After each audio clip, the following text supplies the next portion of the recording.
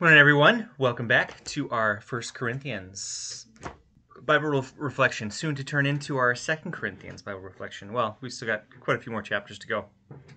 But so this morning we're going through 25 through 40 of chapter 7. So one of the things that you'll notice here is we really get a glimpse in terms of kind of Paul's mindset and expectation. So when we read these things, again, with Scripture, you have to know the context. You have to know exactly what Paul is addressing, talking about. So a lot of this may seem a little strange, but just to get it, he's expecting Jesus to come back real soon. He's expecting like eternity to wrap things up and for the new heaven and new earth reality to be pretty quick. So you'll start to see this in the text, but it's a little bit long. So let's go ahead and dive in, and we'll go from there. So it says, "Now concerning virgins, I have no command of the Lord, but I give my opinion as one who, by the Lord's mercy, is trustworthy.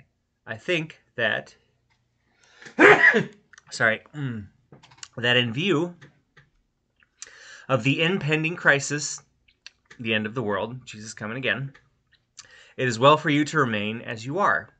Are you bound to a wife? Do not seek to be free. Are you free from a wife? Do not seek a wife. But if you marry, you do not sin, and if a virgin marries, she does not sin. Yet those who marry will experience distress in this life, and I would spare you that. I mean, brothers and sisters, the appointed time has grown short. From now on, let even those who have wives be as though they had none, and those who mourn as though they were not mourning, and those who rejoice as though they were not rejoicing, and those who buy as though they had no possessions, and those who deal with the world as though they had no dealings with it. For the present form of this world is passing away." So essentially, Paul encourages people don't worry about some of this other stuff. Focus on Christ. If you're not married, don't seek out a wife. Or if you are married, focus your life on Jesus, on living for Jesus. If you're rejoicing, act like you're not, and get ready for what's coming. "I want you to be free from anxieties. The unmarried man is anxious about the affairs of the Lord, how to please the Lord, but the married man is anxious about the affairs of the world, how to please his wife. And his interests are divided." There's part of this that's a little bit, I don't know. It's it's almost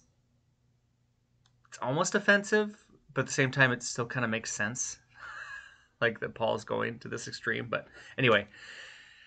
"And the unmarried woman and the virgin are anxious about the affairs of the Lord, so that they may be holy in body and spirit. But the married woman is anxious about the affairs of the world, how to please her husband.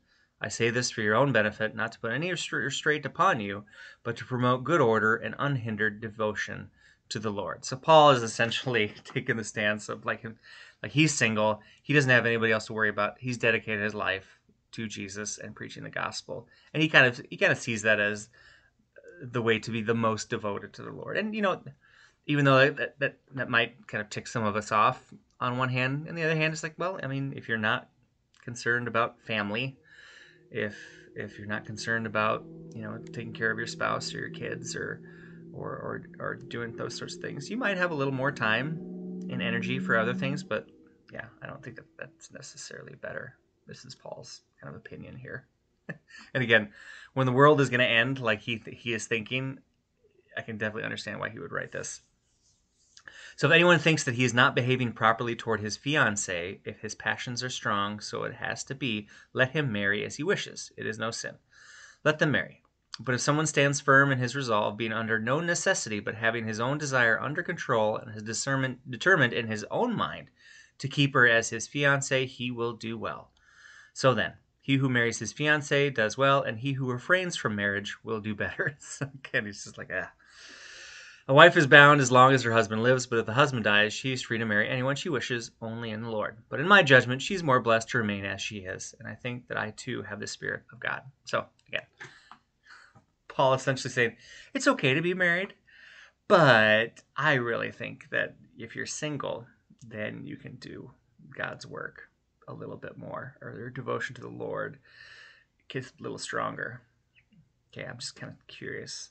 I would love to see the reaction of all of you at home watching this. Just like, I think you got a bone to pick with Paul here, as I do. Just like, yeah, okay. That's interesting that you think that. But anyway, different world, different place, different motivation. Again, we read this and say, okay, well, they were expecting the end to come. We don't read this and say, oh, geez, this is what we need to do now. So, yeah, kind of one of those fascinating passages of Scripture where people can pull pieces out of it and it makes Paul sound extreme, or, the gospel seem warped in some way, but it's like, nah, it's just context. So, anyway, let's close with a word of prayer here.